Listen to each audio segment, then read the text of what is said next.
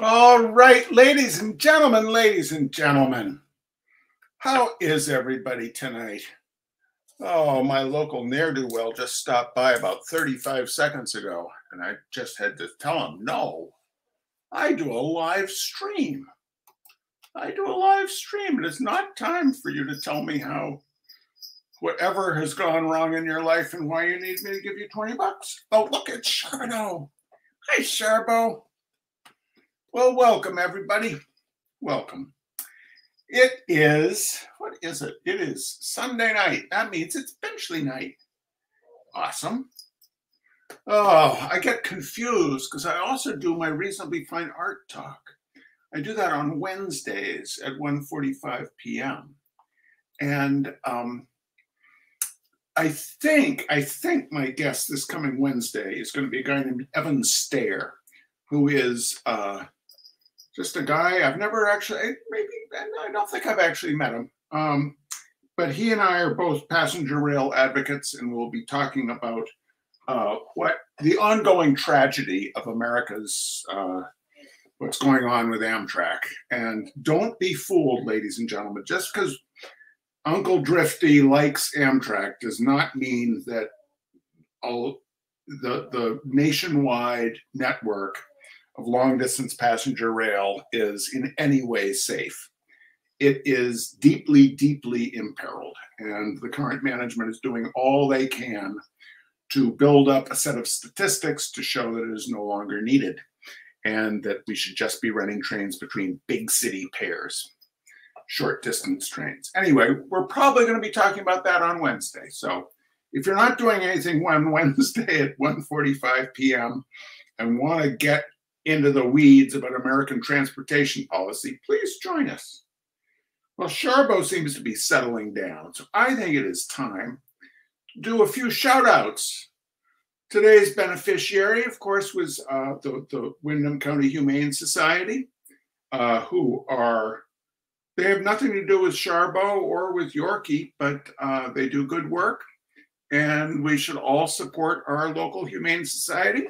And I am glad to say we raised about $100, so thank you all. And I have a few shout outs to give from the unidentified unglet in the can. Are you ready? First off, to Mr. J.T. Mayer. Next, to our good friend, the peripatetic Terry Hudson. Then to their travel plans were thwarted by the current Amtrak administration. See, what trains used to do, oh, Yorkie's here now too. What trains used to do was they would always run. Rain, sleet, snow, there were various routes they could take. If one route got blocked, they could go to another route. The new Amtrak management is mostly people from airlines. And so if bad weather threatens, they cancel the trains. Well, Gary Pierce and Aline Cortez stuck in Chicago, getting to see Chicago a whole lot more than they were planning on. Gary and Aline, thank you so much. Now, fellow alumni of the Roots on the Rails train, someone who today commented that she missed the days we used to travel the trains in our cars. A friend to all, ladies and gentlemen, a friend to all. The great Martha Rowley, here in Bellows Falls, Vermont. A man who gets put in Facebook jail almost every day, every week, every month. Mr. Rick Gavatsky. Artist friend, stalwart supporter of the Benchley Knights, wonderful human being, Ms. Catherine Fisher. And out there in Pittsburgh, Pennsylvania, where the steel mills, abandoned though they are, still reach the sky, reaching even higher. Even higher. My very, very, very tall cousin, Mr. Nat Hunter, and his wonderful wife, Elise. Thank you all so much. Thank you all so much.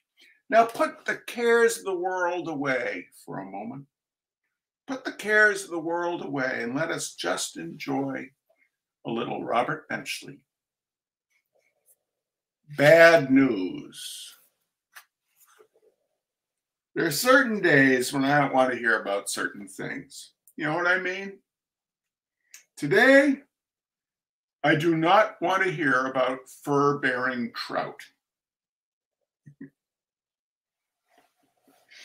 The very words fur-bearing trout are offensive to me, either in print or in the spoken word. So today I read that a man has reported to the Anglers Club that he has discovered fur-bearing trout.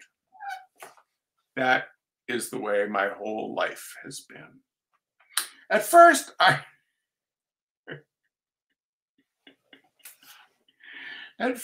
I thought I wouldn't read about it. This is a free country, I said to myself, smiling sadly. You don't have to read anything you don't want to read. Skip it. Go to the next page. Keeping abreast of current events is one thing, but masochism is another. But that old New England streak in me, that atavistic yearning for a bad time if a bad time can be had, turned my eyes down into the column which was headed, Fur-bearing trout amazes anglers. Its pelt is called Sure Goiter Cure. And here I am, not only thinking about it, but actually writing about it. I may not be able to finish, but here I am, passing the unhappy news on to you. William C. Adams, Director of Fish and Game Activities of the State Conservation Commission of New York, is the authority.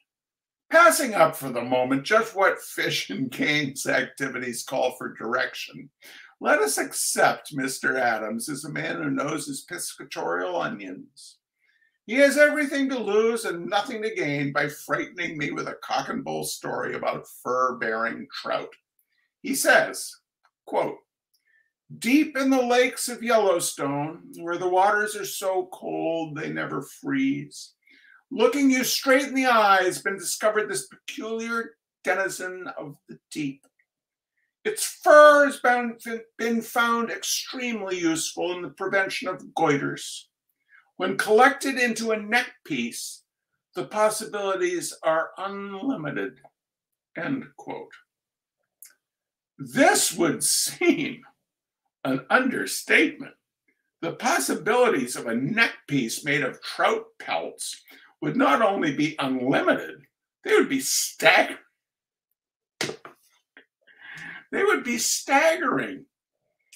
It could easily drive the wearer crazy just by her thinking of what she had on. It would start a civil war. What is that lovely fur you have on, my dear? That is unborn trout. My husband caught them. Pistol shots ring out. Brother takes up arms against brother. The country dissolves rapidly into chaos. I feel that such news as this, which Mr. Adams brings, should be kept from the public. It does no one any good to know that there are such things as fur-bearing trout.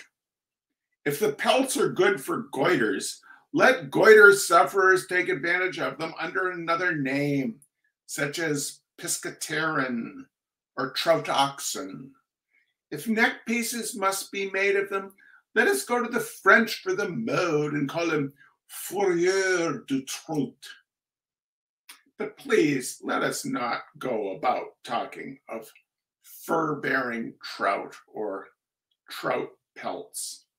At any rate, please, just not today. And the second piece for tonight, ladies and gentlemen, isn't it remarkable On a recent page of colored reproductions of tomb paintings and assorted excavations from holes in ancient Egypt, there appears a picture of a goose with the following rather condescending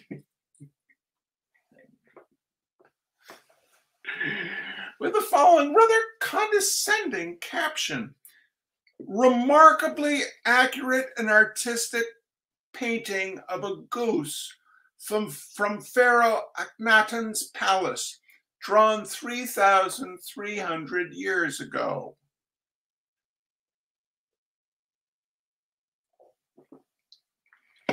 What I want to know is why the word remarkable? Why is it any more remarkable that that someone drew a goose accurately 3,300 years ago than someone should do today? Why should we be surprised that the people who built the pyramids could also draw a goose so that it looked like a goose? As a matter of fact, the goose in this particular picture looks more like a goose than many of that of a modern master. Just what we think we are in this age of bad drawing, to call an Egyptian painting, quote, remarkably accurate and artistic, I do not know. But we have got to get over this feeling that anything that was done correctly in 1000 BC was a phenomenon. I say that we've got to get over it, but I don't know how. People managed to drag along in ancient Egypt, from all that we can gather. They may not have known about chocolate malted milk balls and opera hats, but what with one thing and another, they got by. And presumably, every once in a while, someone felt like drawing a goose. And why not? Is there something exclusively 20th century about the art of goose drawing?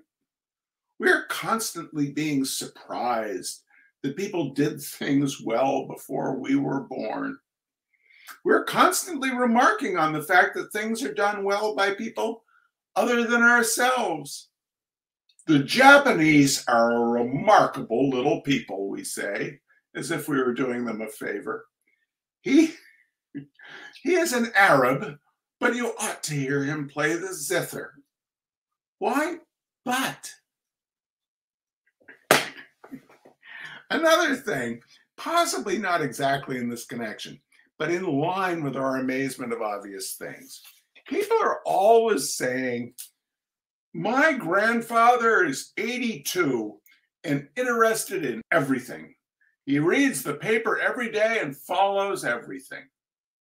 Well, why shouldn't